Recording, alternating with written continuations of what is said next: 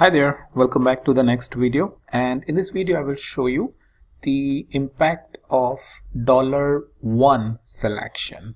So right now you are seeing the selection difference that I have shown you in the previous video, but let's go into the edit mode and make some changes. So over here I will keep dollar as it is, but over here in the second selection I will say not 1 but $1. And if you remember from the second last video which I shared you, that $1 basically indicates the previous selection, the value of the previous selection. So if I press the tab, you will see 8.56. So if I click on done and first of all remove everything, it will keep showing you whatever I selected previously. So you can see 14.92 and 5.5 is right now. If I say consumer, the 14.92 is gone over here, right?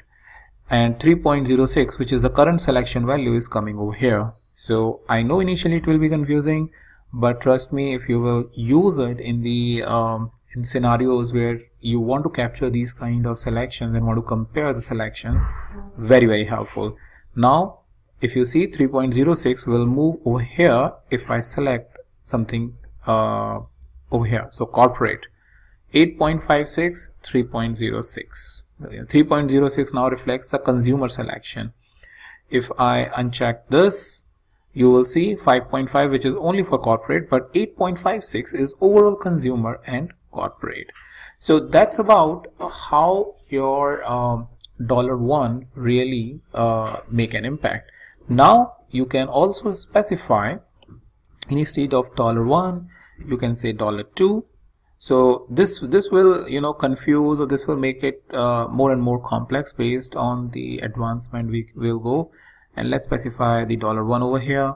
So previous value, second previous value. If I hit tab, you will see like this, and based on whatever selection we will make, and you will see it in the when you will analyze the data, this is going basically 2 step back, this is going 1 step back and giving you the output. So that's what I mainly wanted to show you, the demonstration of how it picks up the previous and second previous value, and how you can really utilize it in the front end with the help of the KPI.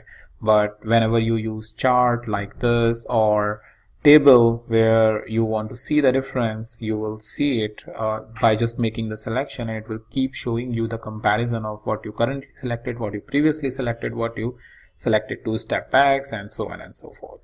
So that's pretty much it. I would really recommend you experiment with it with the different charts that we have, and you will see that when the situation will arise in your business to create such a chart, it will provide a lot of value. So a good functionality to keep in mind.